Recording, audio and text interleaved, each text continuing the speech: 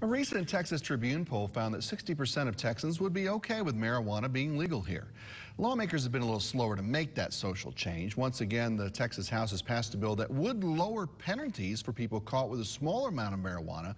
But so far, just like last session, there doesn't appear to be the same spark in the Senate.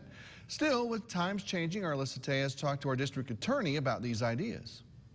A bill making its way through the Texas legislature right now. House Bill 411 would reduce the penalty for possessing less than an ounce of marijuana to a Class C misdemeanor. That's the penalty you might get if you receive a traffic ticket. Currently, as the law is written, less than 2 ounces of marijuana is a Class B misdemeanor. Under current state law, a Class B misdemeanor may mean less than 6 months in jail or up to a $2,000 fine, or even both. Here in our office, we look at every case individually. Sunshine Stanek, the Lubbock County criminal DA, says if someone is a first-time offender and has no criminal record, they might be sent to one of their diversion programs, where they can receive treatment or training or counseling or whatever they may need. Stanek says there are few people in jail solely on small possession charges. Instead, they're folks facing other charges, but says marijuana is a problem in the hub city. Drugs drive crime in this community, and you've heard the police chief talk about how we've had a number of murders that